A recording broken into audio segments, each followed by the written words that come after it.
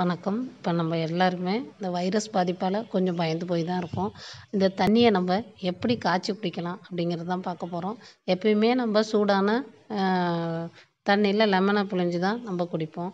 இப்போது அதில் கொஞ்சம் இஞ்சி சேர்க்க போகிறோம், அவ்வளோதான். ஒரு பீஸ் இஞ்சியும் ஒரு லெமனையும் நான் கட் பண்ணி வச்சுருக்கேன். முழு லெமனை கழுவிட்டு தோலோட. இப்போ என்ன பண்ணுறோம், கொதிக்கிற தண்ணியில் இதை போடுறோம். சாதாரண தண்ணியை வச்சு இதை போட்டு கொதிக்க வைக்கக்கூடாது. அப்படின்னா அது வெந்து ஒரு மாதிரி ஆகிடும், தண்ணி குடிக்க முடியாது.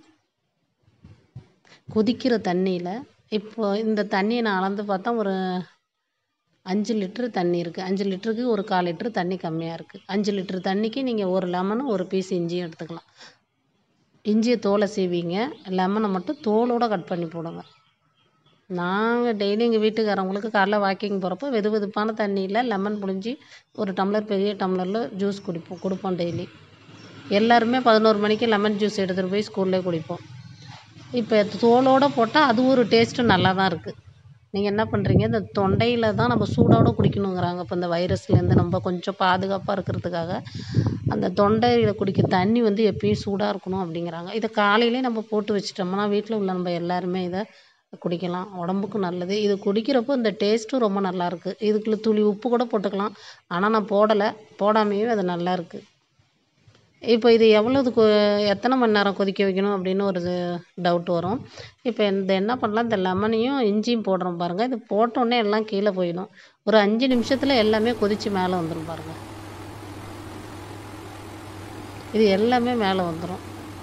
கொதித்து நல்லா கொதிக்க வைக்கணும். ஒரு 5 நிமிஷத்துக்குள்ளே தான் அதுக்குள்ளேயே நம்ம போட்ட அந்த லெமனும் இஞ்சியும் மேலே வந்துடும். ரொம்ப கொதிக்க விட்டாலும் கசந்து போயிடும், தண்ணி குடிக்க முடியாது. இந்த கரெக்டாக கொதிக்க விட்டு இறக்குனிங்கன்னா ரொம்ப நல்லா இருந்துச்சு. இதுவும் மூடி வைங்க.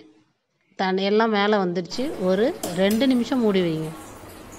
மூடி வச்சு அதுக்கப்புறம் திறந்து அந்த கரண்டியால் அப்படியே வச்சுக்கிட்டு இருந்தோம்னா தண்ணி குடிக்கிறப்போ தண்ணியும் திக்னஸ் ஒரு மாதிரி ஆகிடும், நல்லா இருக்காது குடிக்க. உடனே இது எல்லாத்தையும் நம்ம ஒரு கரண்டியால் எடுத்துருவோம். அழகாக எல்லாத்தையும் எடுத்துருங்க.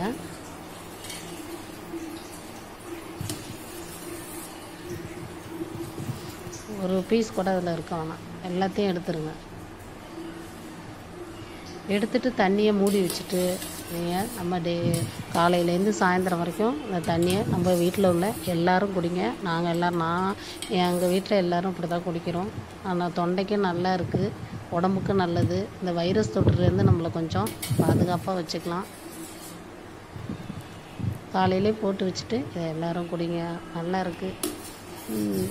சூடு ஆறி போய்ட்டுன்னா லைட்டாக கொஞ்சம் சூடுபடுத்தி குடிங்க. டேஸ்ட்டும் அருமையாக இருக்குது. சூடாகவே குடிங்க.